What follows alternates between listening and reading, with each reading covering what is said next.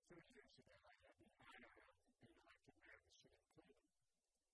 And at that time, there was a very short transition to the office. The election was on a Tuesday, and the following Monday, the new mayor was sworn in. A few weeks into my term, we were visited by an unexpected snowstorm, one of the worst storms of the century, hit the city of Cleveland.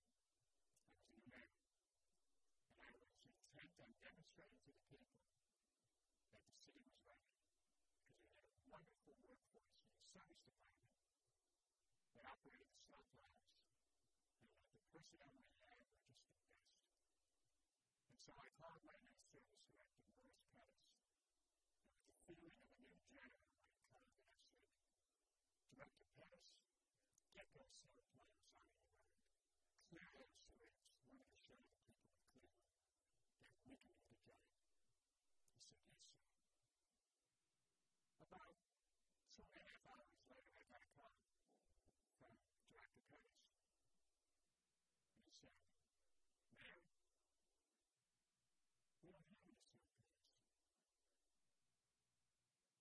We have the manpower, but they didn't have the plows. Because the previous administration had sent all the plows out to be repaired and didn't provide that the city would have equipment to be able to move the snow. The result, our city was buried in the snow for weeks. Now, I'm sharing this story with you for an obvious reason. We had terrifically prepared workers who could do the job. They had the equipment. Now, Mr. Cadet, your job is to review this preparedness that the department asserts.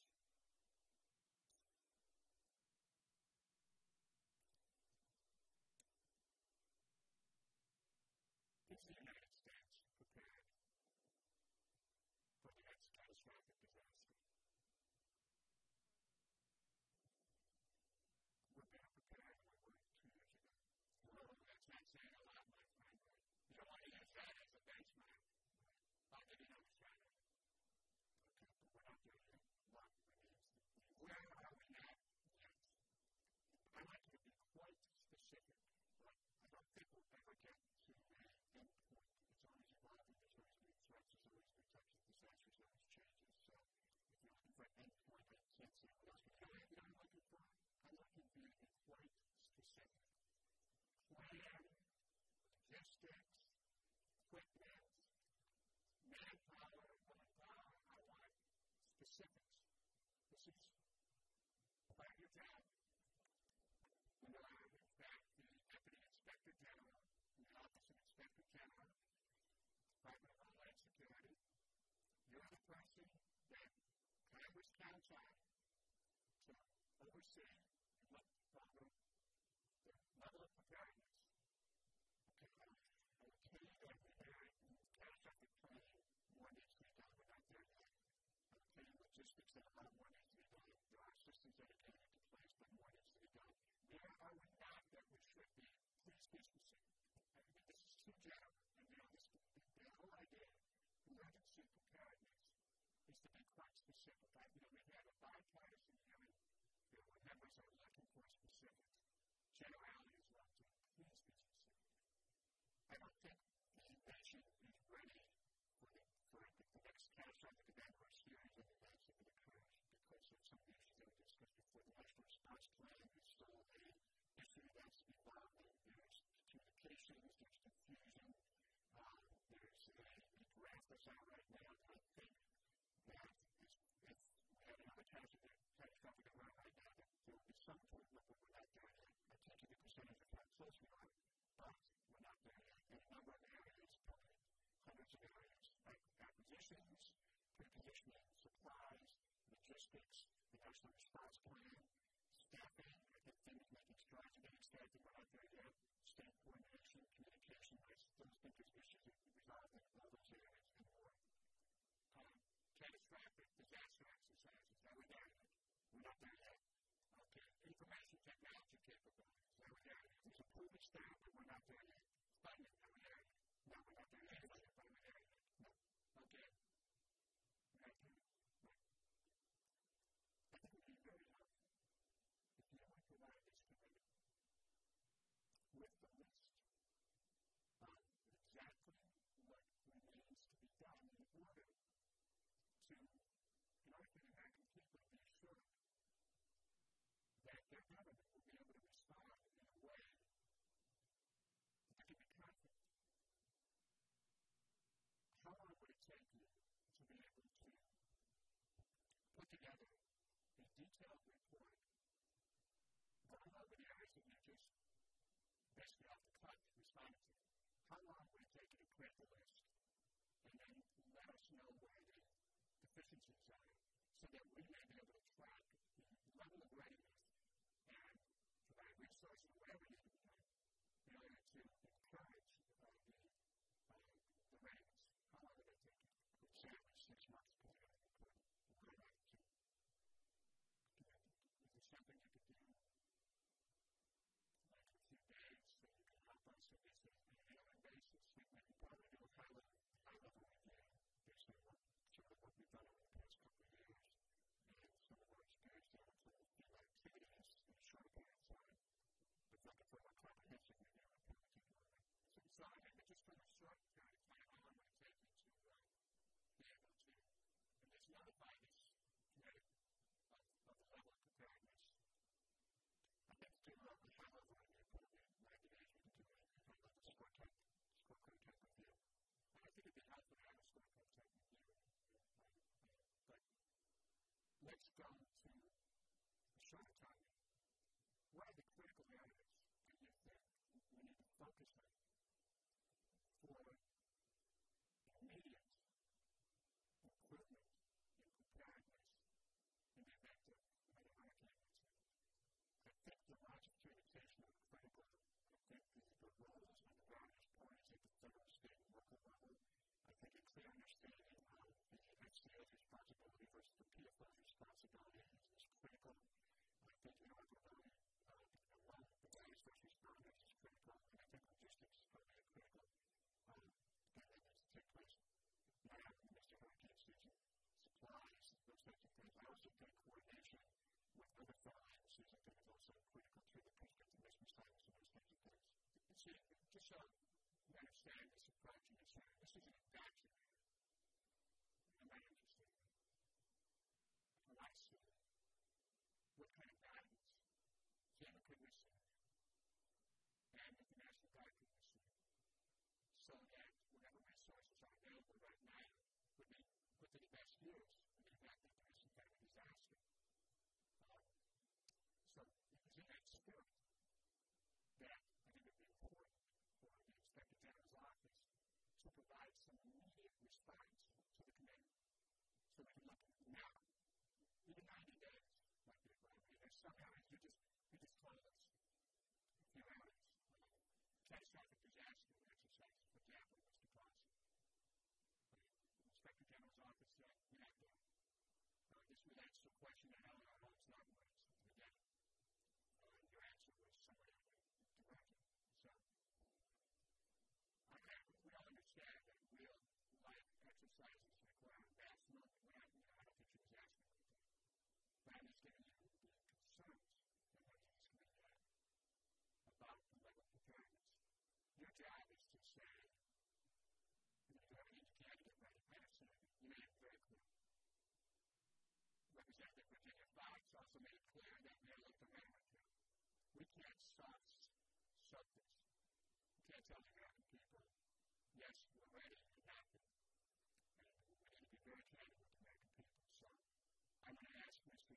Tobacco to work with FEMA and the National Guard. I would say, Mr. I would like to engage my colleague who has actually spent more time than anybody in this committee on this.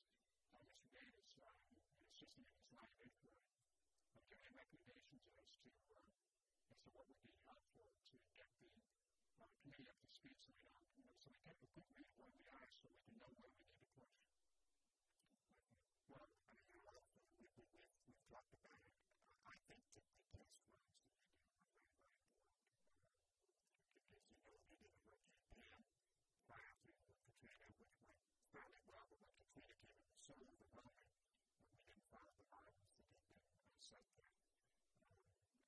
said in my opening remarks, this isn't just like a spare tire that you take out of the trunk and it works. You have to constantly be testing, you have to be asking tough questions. And I think for the committee to understand some of those minds that you're looking at and simulating and testing against to see where the weaknesses are. One of the difficulties you have in the whole Department of Homeland Security is that 22 different agencies have 170,000 employees. You play on a lot with a lot of different cultures. There are a lot of different missions. And it is a work in progress. And just getting the computer systems to mix and match up and work across platforms. We do efficiently grade everything out now, and it's been bad because of these massive weaknesses. This is a tremendous undertaking. What we've tried to do with FEMA is try to take you out of that and make them autonomous. So that when there is a crisis, you have access to every asset of government, in whatever agency it is. And we saw that Katrina didn't all come as quickly as we would have wanted. But part of that was the fact that we weren't coordinated locally, and we didn't have that. So these simulations let us know very early on what is happening, how quickly you can get access to all the elements that the government can put together. And Katrina ended up, it was an overwhelming, unforgiving story. But as we look back on it, there were so many little mistakes in this one, so unforgiving, they become exaggerated.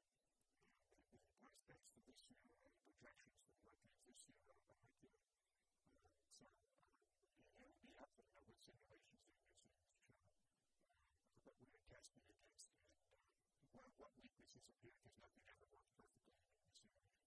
I'd like to add to my colleague's suggestion that 20 years ago, there was computer software out there in Sim City where actually it was trying to test the logistics of what you need to be able to manage city in different circumstances.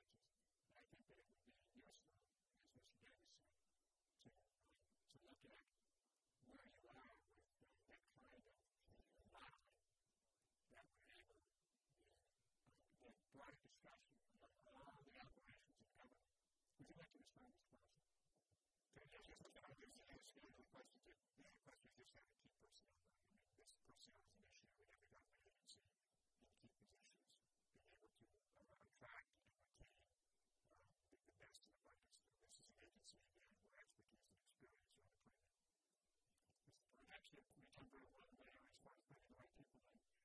Let me talk about the exercises you talked about.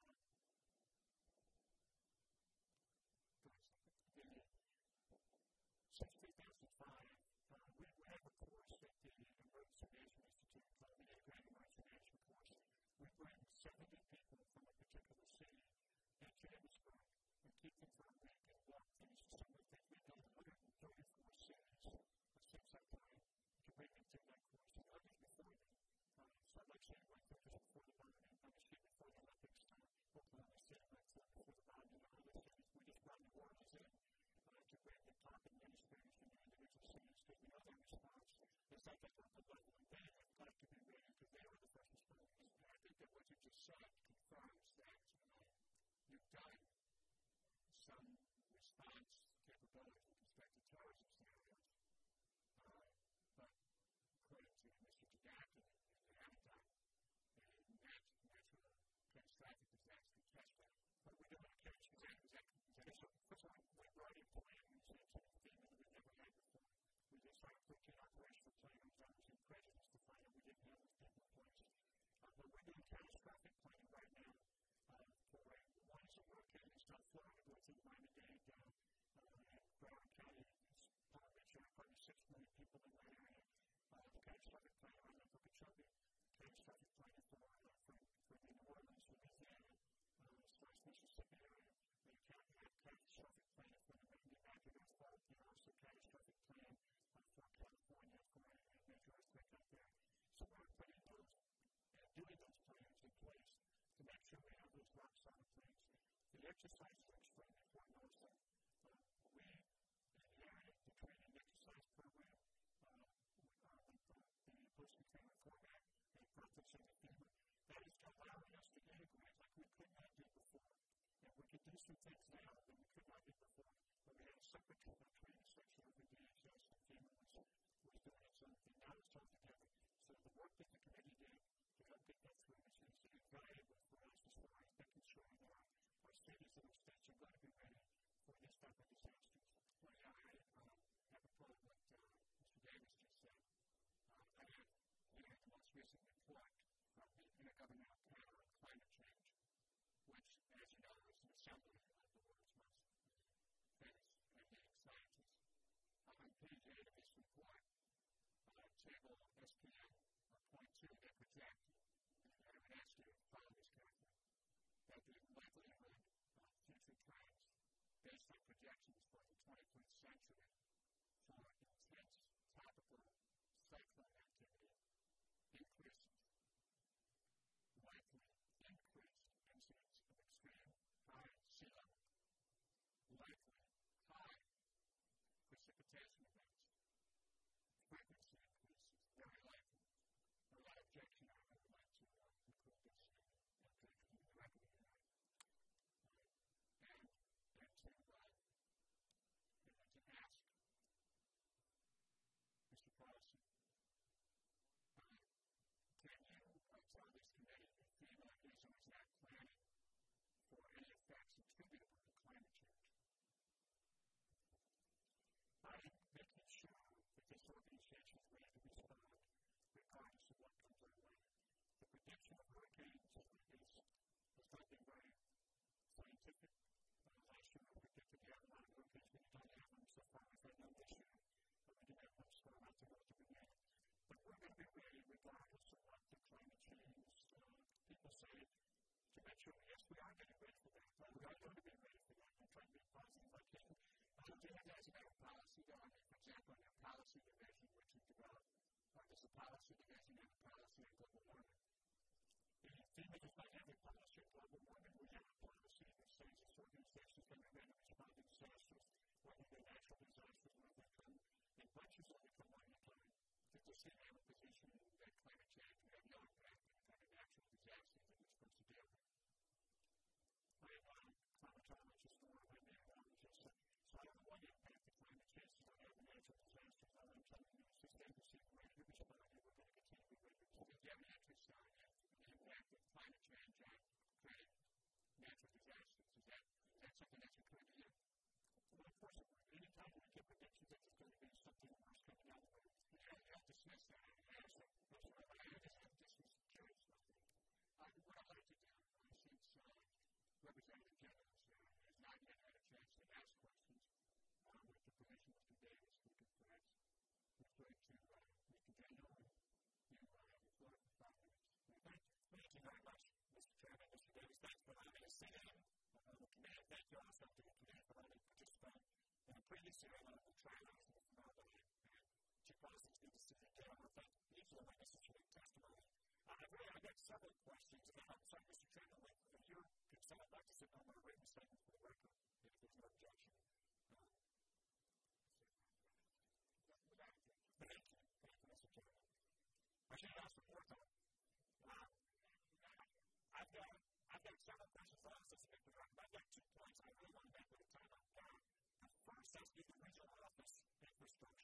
Back when after the hurricane struck in 2005, the White House released its assessment of the federal response to Hurricane Katrina. Lessons learned identified critical flaws in the nation's response, including in terms of preparedness and absence of regional planning and coordination.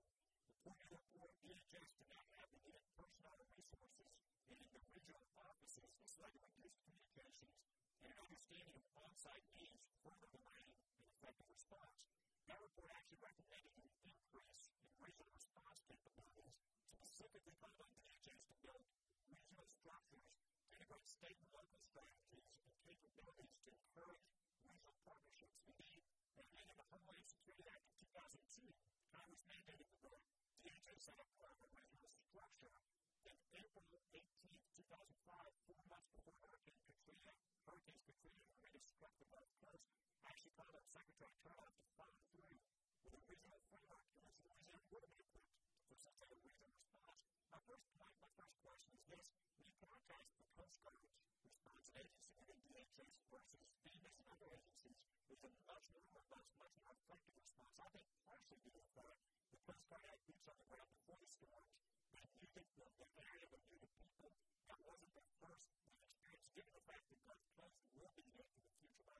extreme hurricanes, future storms. Certainly, we've been a long time out to get for a robust DHS regional office in the Grand Islands area. In Louisiana, my first question, it's a leading question, but my first question, the same question I asked the Secretary in 2005, don't you agree that its regional structure could improve the flow of communication between Washington and local emergency management officials? I know you have staffed up some of the regional administrators, but could we do more to have a more robust presence on the ground?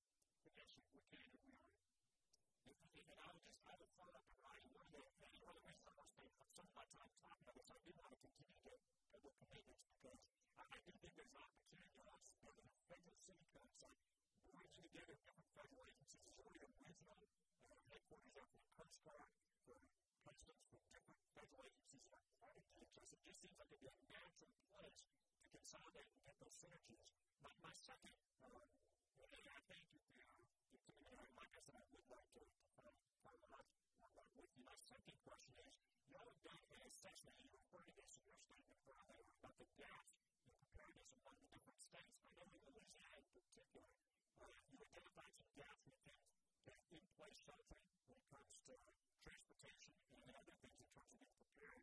I think this is especially important considering the fact that we're in the middle of another hurricane season.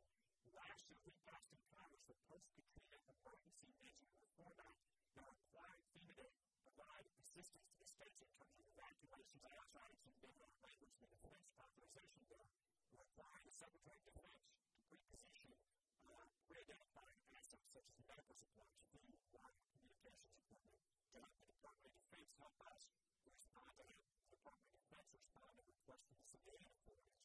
We also call for defense to work with DHS to develop concept plans to maximize military support. You talked about the gaps in Louisiana, and some of those I've talked about. Given the directives in last year's legislation, what's the status of your work with Louisiana to provide additional shelter space, pre-position supplies, and what can we do to utilize the Homeland Security Grant Program to help meet those needs that are identified in that gap analysis?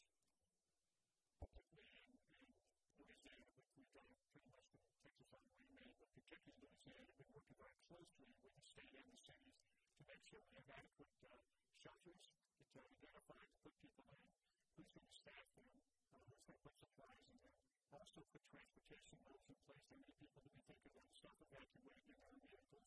How many buses do we need? Do we have ambulance contracts in place? The answer is yes to all of those. We now have identified enough shelter space for the predicted amount of people that we evacuate out of New Orleans and out of Louisiana should a hurricane come. And we did it with the three states. We did it with Mississippi and Louisiana and Alabama together because we know what affects one state affects all the others. This is probably the most robust, not probably, it is the most robust involvement FEMA's had with working with states to fill those gaps and making sure that we have the good, solid plans in place to move people out. Louisiana really stepped up to the plate this year and put those contracts in place to do things to really help us work together as a team to make sure if we do have to evacuate, we know where people are going to go and how they're going to get there. My time is expired. My last point, Mr. Chairman, I just want the gentleman to know that the gentleman wishes to ask questions for another 5 minutes. Permit that because I think that given the fact that you represent Louisiana, you're entitled to this. So if you'd like to proceed. Well, I appreciate the chairman's indulgence. Thank you. And I thank the ranking member as well.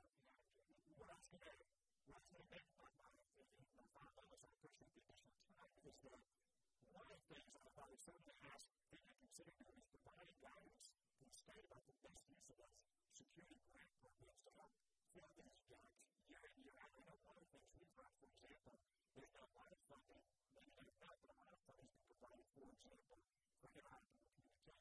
One of the things we're hearing is that if those dollars aren't coordinated and spent effectively, we may not get that chance again to have an interoperable. We did not have interoperable communications. We didn't get out in Oklahoma City. We didn't have it on the level. We certainly didn't have it at the hurricanes, Katrina and Rita.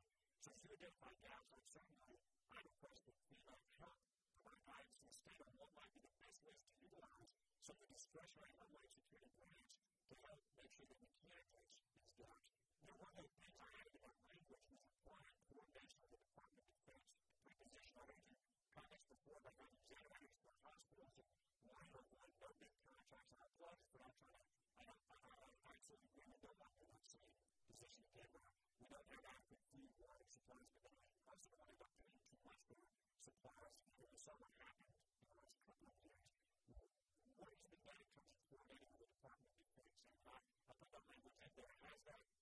taking place for your satisfaction? Is there more that can be done between the two departments? Like I said earlier, we have the best relationship with the Department of Defense, forthcoming in National Guard that we've ever had. I know the training was a wake-up call for all of us. And we recognize we have to work together, we have to plan together, we have to train together. So we're not exchanging business cards in the middle of a disaster. We've put a defense coordinating officer in every region in this country, every region the FEMA has, to help with that coordination. We meet with a video conference every week with North Carolina, we meet with the National Guard to make sure that we are coordinating, we are sharing information, and we're working together as a team as opposed to working in silos.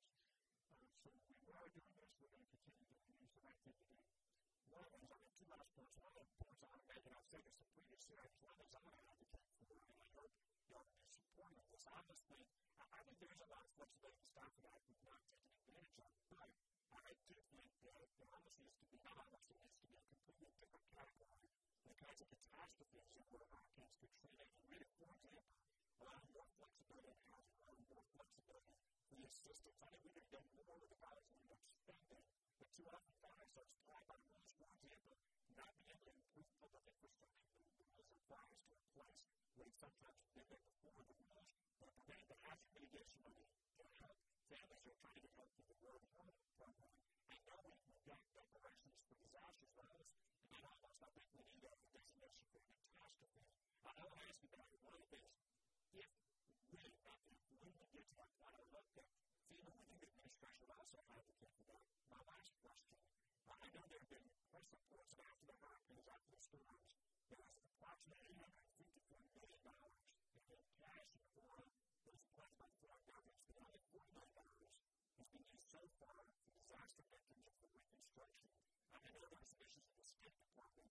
What mechanisms and areas FEMA and the Department of Homeland Security had to reduce the bureaucracy to make sure that if there are future offers that will support that they are handled in a more effective way? A major problem for us, the embarrassment as far as I'm concerned, not having a system in place to handle donations from our friends in other countries.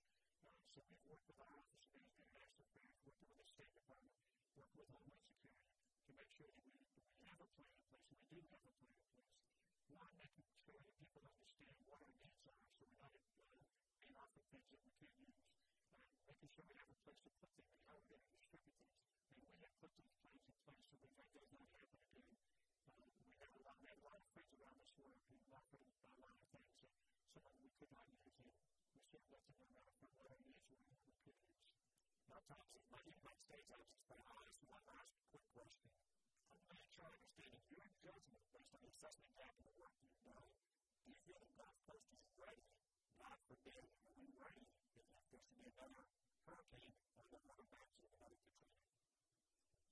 Because when I do, Louisiana is, in my opinion, more ready than it's ever been. They have really done a great job of putting this organization back together, getting on board. But we still have issues, as you know, because you live there, with the parishes not talking to the state, the communication system there is not what it should be. But as far as what I see happening on the ground, as far as making preparations for contracts in place, having shelter in place, willing to make evacuation calls on it, and also with our new policy of if the state can ask for a pre-landfall declaration or help them with that, as any Gulf Coast state. Something with all those things in place, I'm comfortable we are going to be able to respond now, and we are going to do with each other if a hurricane does come. And God forbid we don't want one, because they surely don't need it right now with everybody with global multi trailers. But yes, they're ready to understand. Thank you, Mr. Chairman. Just like Mr. General to know that members of this committee support the environment community. We want to make sure that all your questions are asked, that you're satisfied that it's being done. When I spoke to Mr. Jack earlier, he has said that it would take 6 months to be able to get a detailed assessment of readiness, and that perhaps some degree of report might be available in 90 days. What I'm going to ask you to do is, Mr. Jack, to at least provide us with, when they come back in September, 1 month from now, with the areas of concern that we have. And then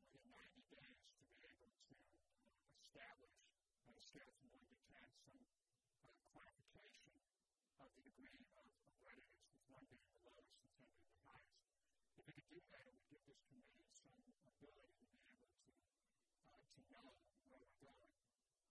And would you be able to can you respond to that question? Yeah, I think we can get those numbers. But that would be, I think that would be something we'd find company that would be working towards it. I don't know if that's appropriate. We appreciate that. And we're with the guide, of course. Also, before I dismiss your first panel, I would just ask Mr. Cross, and I want to clarify your answer to my previous question. And this is a question: is FEMA incorporating the predicted effects of global warming into its planning? Yes or no? Yes or no. We're planning for the worst and hoping for the best regardless of what the predictions are. We are going to make sure that our position can respond to disaster, whether they're hurricanes or catastrophic or anything else. So we may plan on the weather changes, what we do is plan on having hurricanes and dealing with it.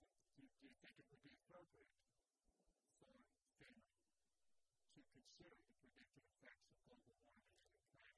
I do. I think there's other tools that are out there that we can tap into that have not been communities before us and planning for the future of this organization. So the answer is yes. So will FEMA, from this point on, incorporate the predicted effects of global warming into its plan? Yes, so we will look at that very closely, work with our science and technology department, along with other modeling tools that we know that we have to use to do better job of planning for the future. I just want to make sure, as we're moving forward, that we have a clear and concise response from FEMA with respect to incorporating the predicted effects of global warming into planning. Because then that relates essentially to what you're saying that you want to do. Yes, so that's one of those things we have to deal with like everything else. Okay, well, you know what? That then is part of the FEMA. I want to thank the members of the panel for their patience and their participation. I want to thank every member of this committee. We had many members show up for participation today. And what we're going to do, now that we've concluded the testimony from panel one, we have many significant issues that will be raised in the second panel that we could not address in the first panel. And so I want my staff to summarize those issues and a letter to you, Mr. Bronson, so you can address them after tonight. And I want to thank you and you, members of the panel, Major General, Mr. Bronson, Mr. Zadaki. You are much appreciated, and you are excused. And we will now take a 5-minute recess to allow for our staff to set up the second panel.